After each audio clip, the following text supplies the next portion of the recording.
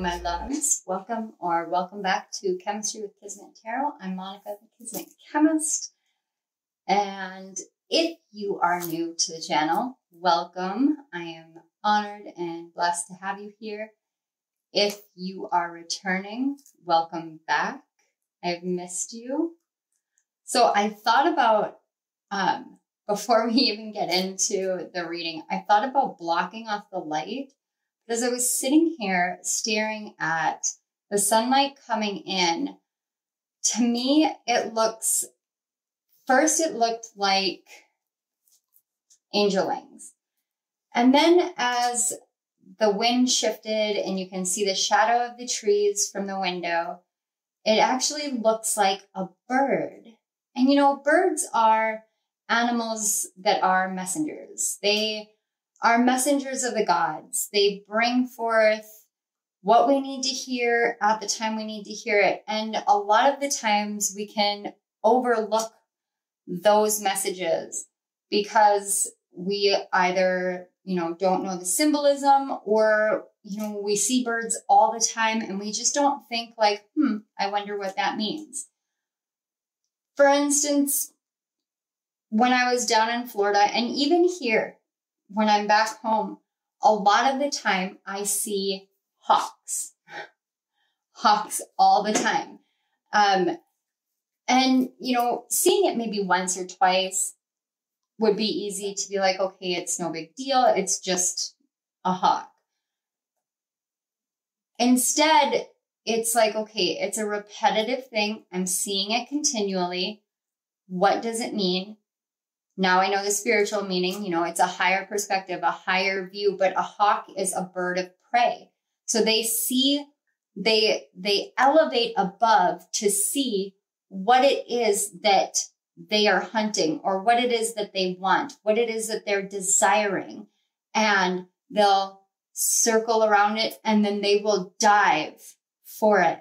And the last time I saw a hawk, it literally had its prey in its beak. This to me is spirit really speaking very strongly that when you focus and you take aim at the object of your desire, at what your heart and your soul are speaking to you to get, to grasp, to bring into your life, manifest, however it is that it presents itself to you. When you do this, when you get it in your sights, you need to trust that higher perspective of it and know that you are the bird of prey and your prey is significantly smaller than you. All you have to do is be willing to take the dive. And that's that very full energy, Uranus energy, jump, leap, take the chance, take that and go for it. And that to me was one of the biggest reasons why I didn't want to change anything about the setup, because, sometimes we can be perfectionist. We can want to have everything appear exactly as we think we need to appear. And when we do that, we close off outside possibility for something more. I sat here for over an hour, pulling cards, channeling messages, talking about the new moon in Virgo that is happening today as I'm filming. And when I finished my recording and I went to go start the editing process, it had recorded 1 second. Just 1 second. In the past, when that would happen, I'd get really frustrated. I would feel defeated. I'd be like, oh no, what's going on? Now I'm like, okay, well, you know what? There's this and this and this going on, and it's just technology going haywire. I can change this, but what is the deeper issue here? What is the deeper message? What is the deeper meaning to this moment in time? Today is the new moon in Virgo, and I had intended to come here and break down the charts for you guys and break down the energies for you guys. And there's plenty of people out there doing it, but I have been having technology concerns for a good 2 weeks. Why that is because Mercury is now in the pre-shadow phase and is gearing up to go retrograde. And when Mercury goes retrograde, we have issues with technology. The reason why we have issues with technology is Mercury is closer to Earth during the retrograde phases, and that means that Mercury is teaching us deeper lessons about communication.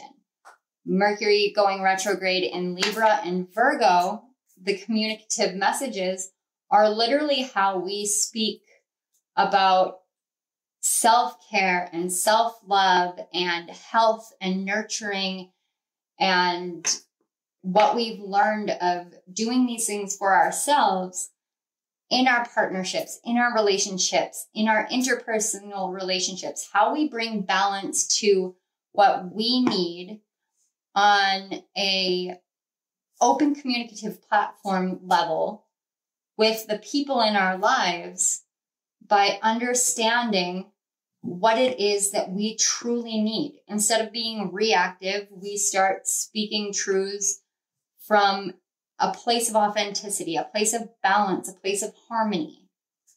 So all of these are all messages that are just coming through as I'm staring at the movement of the sunlight on this mat on my desk. And while I had intended originally on talking about the new moon in Virgo, I want to talk about Mercury. I want to talk about communication. I want to talk about how we talk to ourselves, because it's that inner dialogue that's really being so greatly highlighted right now. And with so many planets retrograded, all of those retrograde energies are really pulling us internally. They're pulling us into ourselves to really get to the deeper portions of the way that we communicate with ourselves. No matter what planet it is, what it stands for, or what sign it's in, they all want us to understand that communication is the foundation of the world that we live in. It's the foundation of the human experience. Emotions and communication are really our foundations. And I apologize if you guys can hear Willow and Bella. She's getting all rambunctious because she gets really excited with kitties. But I don't want to stop them from playing. But when we think about what the human experience really is, just the act of thinking is, in essence, communicating. It's communicating with our heart, communicating with our soul, communicating with our mind, and finding out through those active communication styles what we think of our experience here in the world. Now, as I was preparing for the new moon reading, I was setting out these cards, and the Nine of Pentacles came out. And the Nine of Pentacles is a card that talks about creating your own wealth, creating your own abundance, being fruitful and successful and independent on your own. A lot of the world focuses on prosperity, on money, on what that means in terms of abundance and what that means in terms of status and worth and emotions. But I want you to think of the pentacles more along the lines of the gifts that you have that are here to be seeded and shared with the world. See, and there's a dog and a cat in here, and they're both communicating in their own unique way. I'm just going to let them go. Hey, Willow. Hey, Willow, baby. Getting all rambunctious. She's like, Mom, I just want to play with the cat. I'm going to take a break and let him play. Okay, guys, I'm back. I just set them free from my office so they can go run around through the house. They love doing that. The cats always take a while to adjust to to having a new puppy, or, you know, they tend to be fairly tolerant. Winifred, not so much. She's a little bit grumpy with me because we have a puppy again. But that's the thing. When you think about a dog and a cat, you would think that they speak a different language, but at the same time, they do seem to understand each other. Just like animals understand us, plants understand us. If we can communicate with plants, if we can communicate with animals, if animals can communicate interspecies, what is stopping us from communicating with the divine? What is stopping us from communicating truth with ourselves? I don't know. It just, there's so much energy right now about how we speak, how we talk to each other, how we talk to ourselves, what we say, what matters. What matters?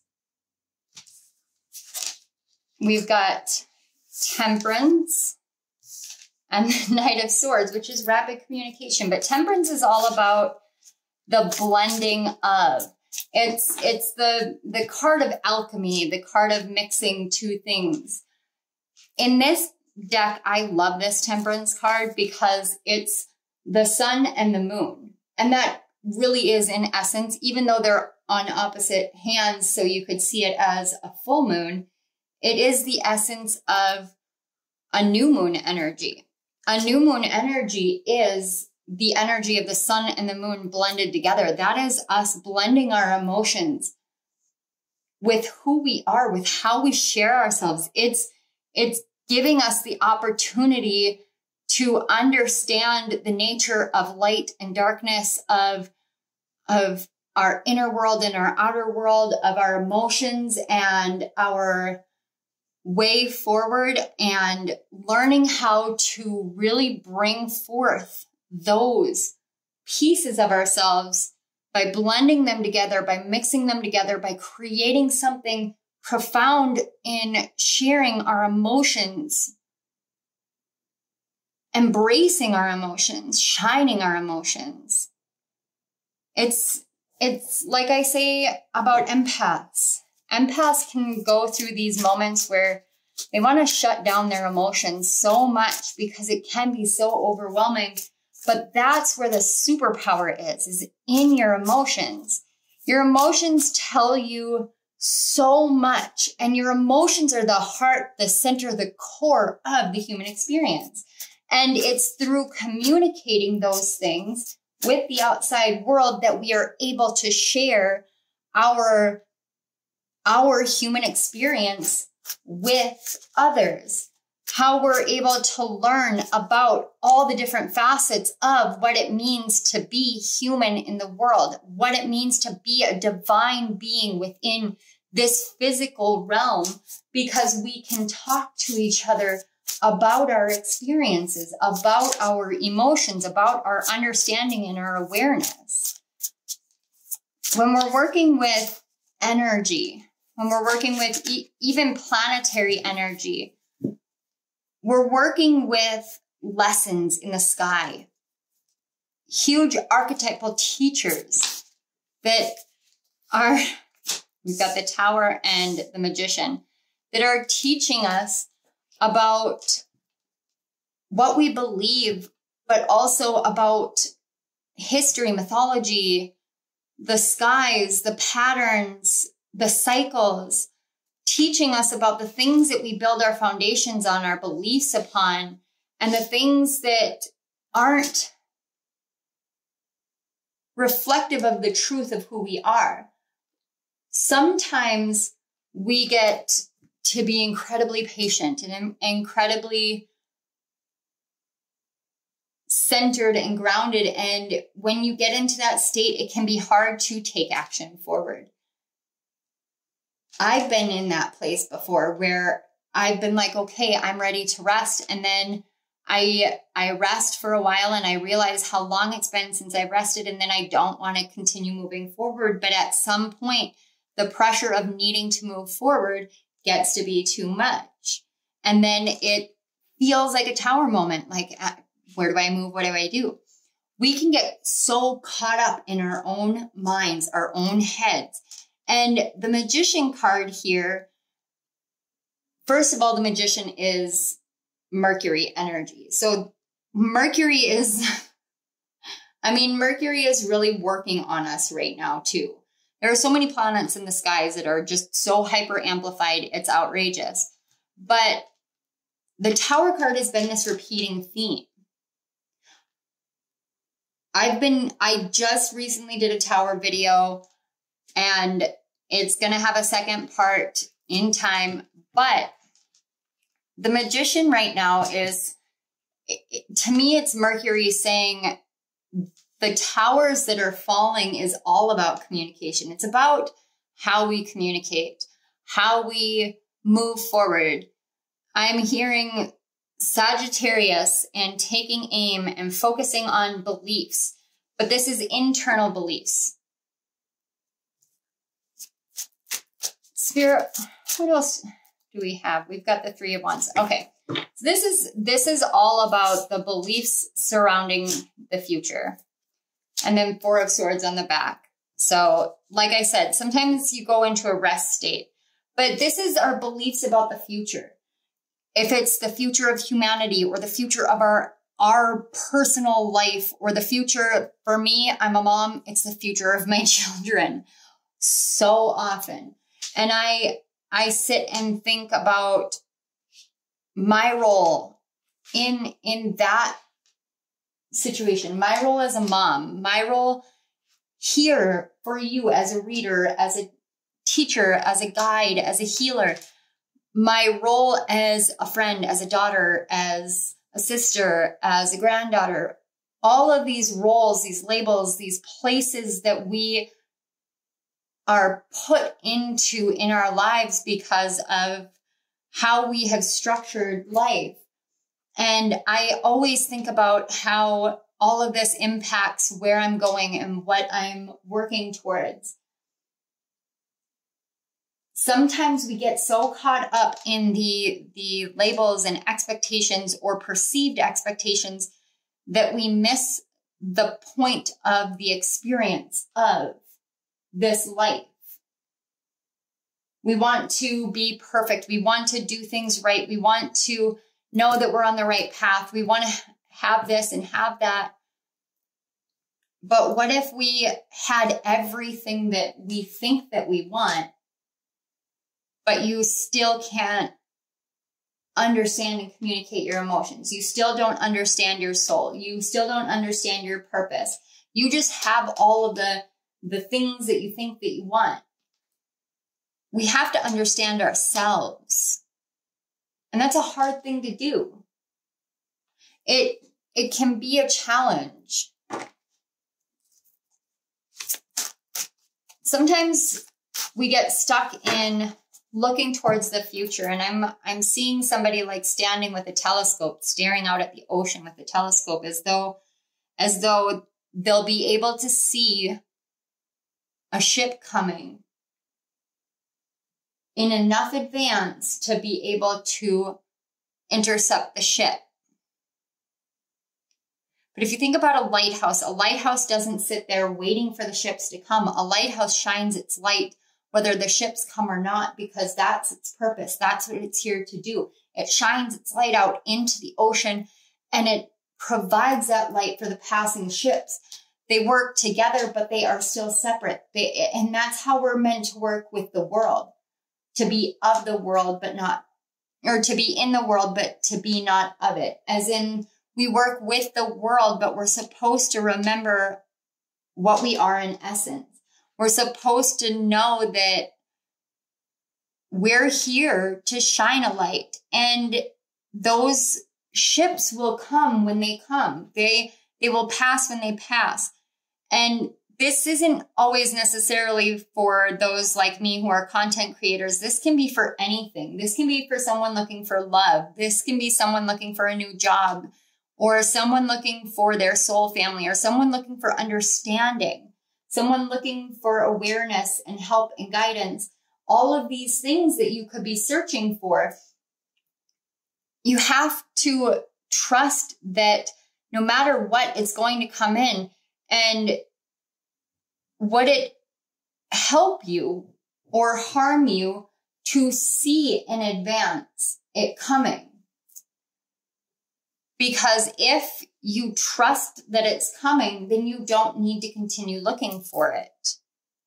When you stop looking for what you're hoping for, wishing for, dreaming for, then you learn a sense of detachment. And it doesn't mean you don't care. It doesn't mean it's not important to you.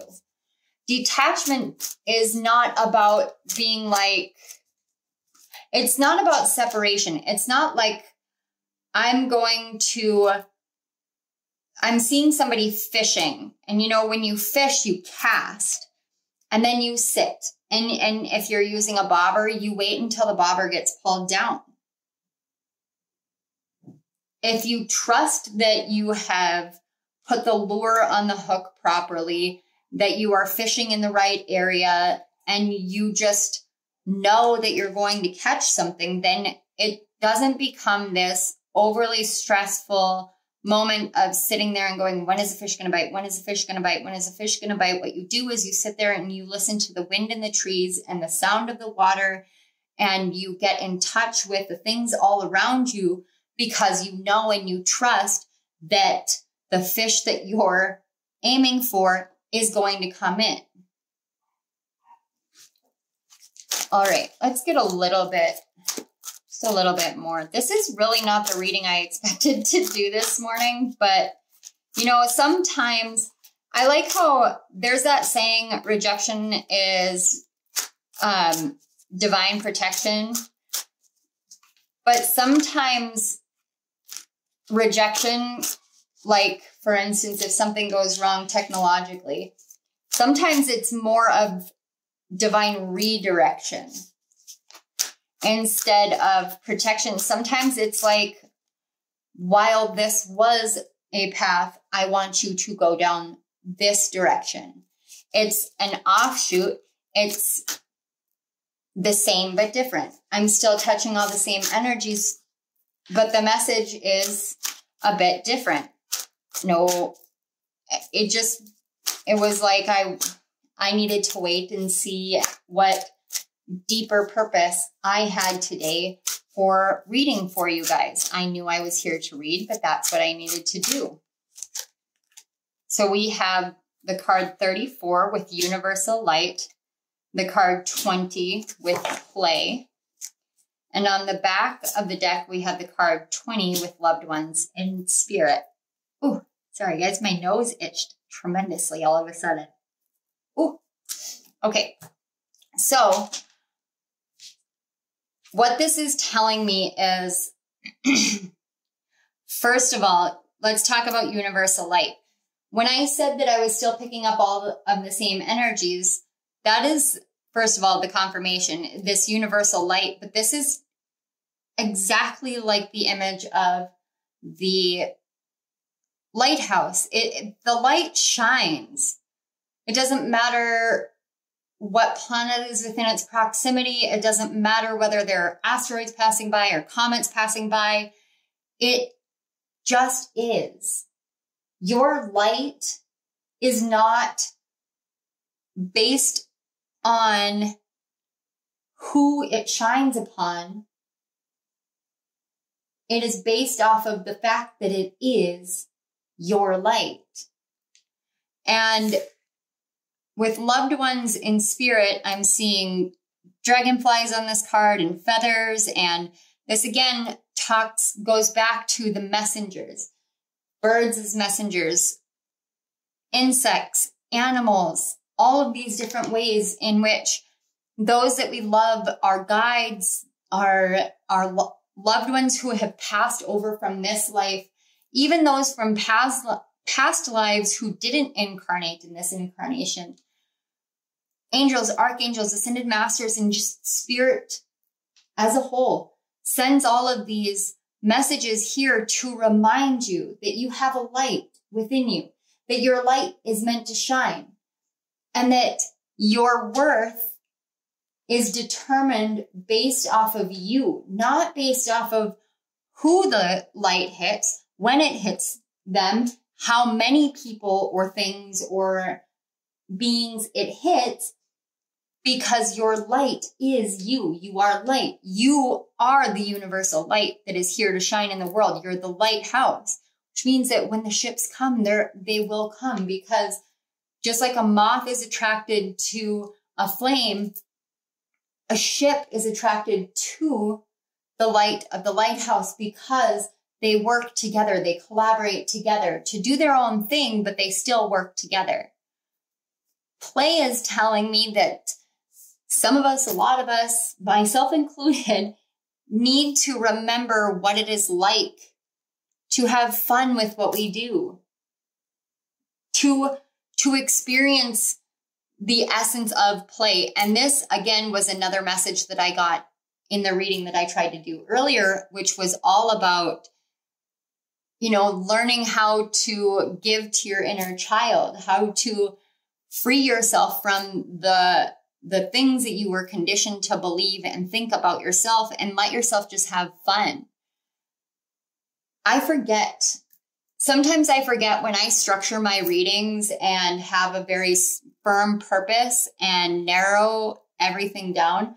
I forget how much fun it is for me to just sit here and let the messages go through me and let the cards fall and watch as it all falls together and blends together and flows together the way that it does when you're working with spirit, because it is so unbelievably magical. It is so magical and it is so fun. And when you bring that into the things that you do, you elevate the things that you do into a state of just innocent, carefree fun. And fun is a word that, fun and play are words that we associate with doing certain things, but they're emotions. They're emotions. What is the emotion of play? What do you think about when you think of the emotion of play? How can you incorporate that more into what you do? How can you think about your loved ones in spirit if you're struggling with something like this, and allow it to be something more carefree, something more open, so that you learn how to move with your spirit and with others and with your light without it being this heavy burden. Some of you just simply need to take a step back and rest. And normally with the Four of Swords cards, it's like a meditation card. That's what it speaks about. And that's really funny because the Seven of Wands is underneath it. And the Seven of Wands in this deck to me is always about meditation. But this Four of Swords, she has a nest and she is so comfortable. It could be seen as your home, but it's more about the comfort found within the things that you've built, the way in which you have healed yourself and sewn your heart together and really surrounded yourself with what brings you comfort, and knowing that it's okay to take a break and do the things that make you feel comforted. For me, when I do the things that make me feel comforted, I engage more in this play energy. I dance around the kitchen and I go swing on the swing set at my son's school, or, you know, I joke around with my husband. Like, we're like teenagers a lot of the time, just because that's the energy that we have together. We have this just playful energy. this world can be heavy. The messages can be heavy. The energy can be heavy. And our loved ones want us to understand that. Spirit wants us to understand that they know that. But you have this beautiful light within you, this beautiful, like, childlike light within you. And it's not about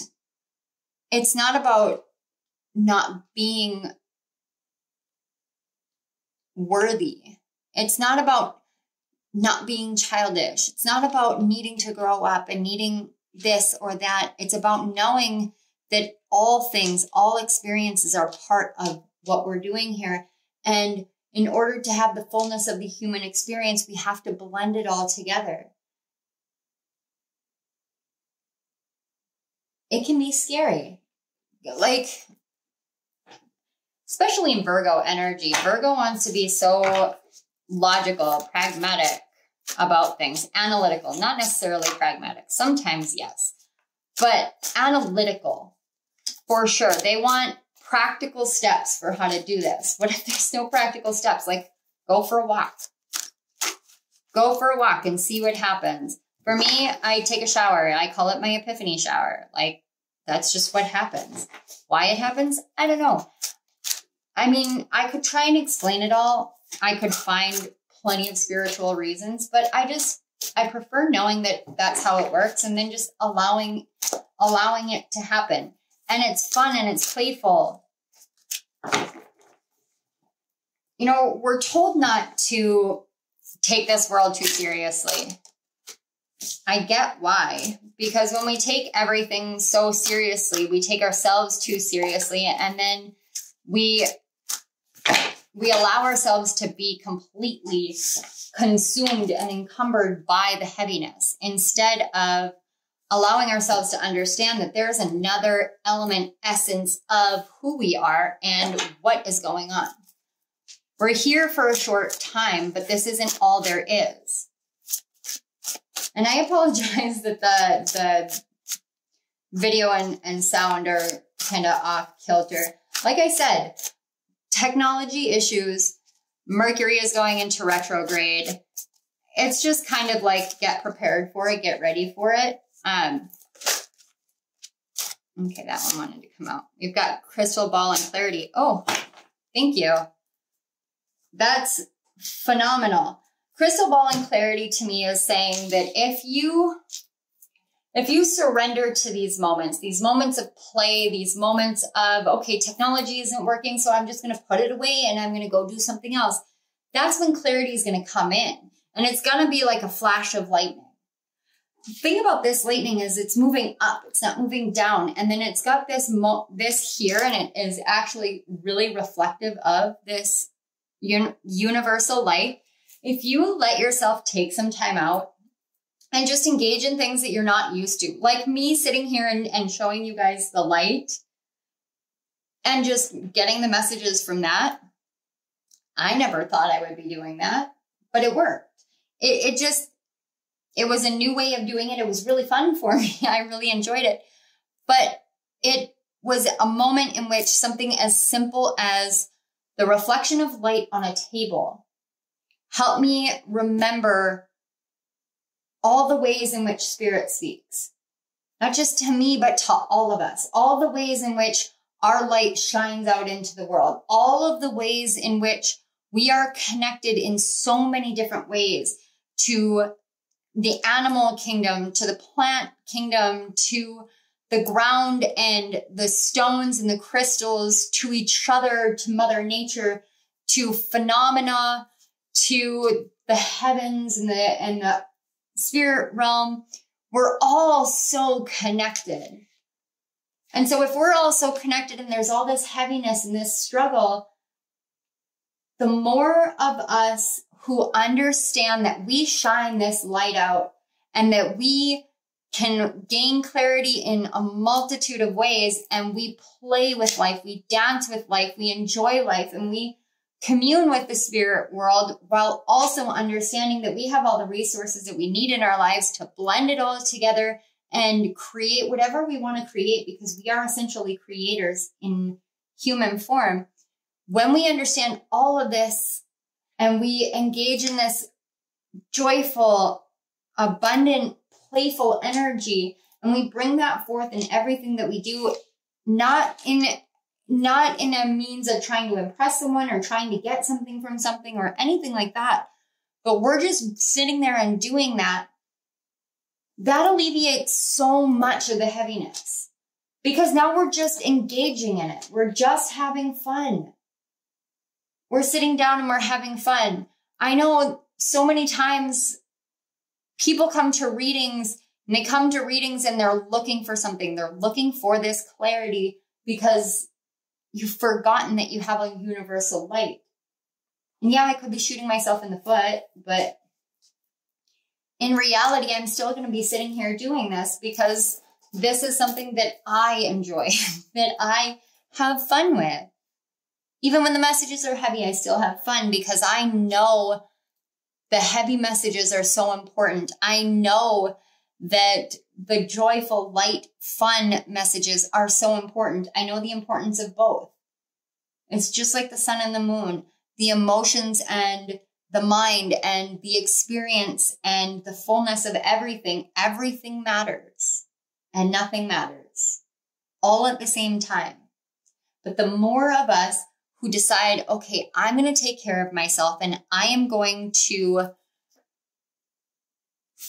forget about all the chaos and the mayhem, and I'm not going to engage in the same things that everybody is engaging in, because all that does is add one more to the melee that drags it down. But instead, what I'm going to do is I'm going to have fun and share that fun and show people what it's like to experience it, because when you experience it, it makes so much of a difference in your life.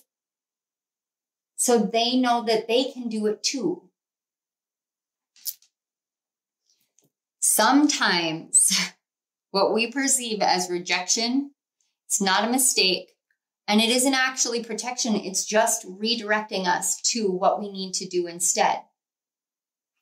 That's what this whole message was, in just all sorts of ways.